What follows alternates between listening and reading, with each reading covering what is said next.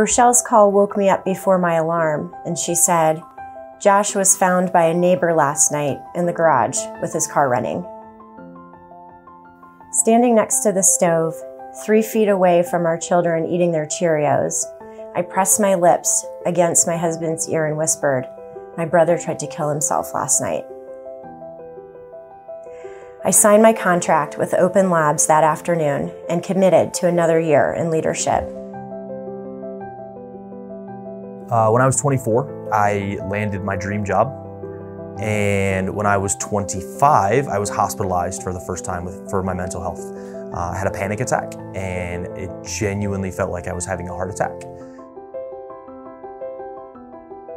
I'm really excited for Open Labs to be a part of Project Helping now.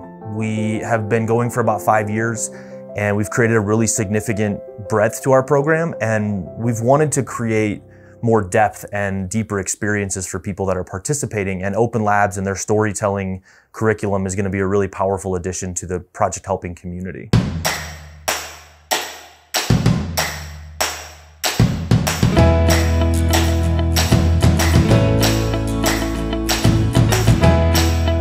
So one of the coolest things that we do as Open Labs is our brain crawl. And we have the 3rd annual Boulder Brain Crawl at Boulder Startup Week coming up on May 17th. And that's going to be at the Boulder Library, and that's from 1 to 2:30. So the brain crawl is an opportunity to, in one place and at one time, show what an open world might look like.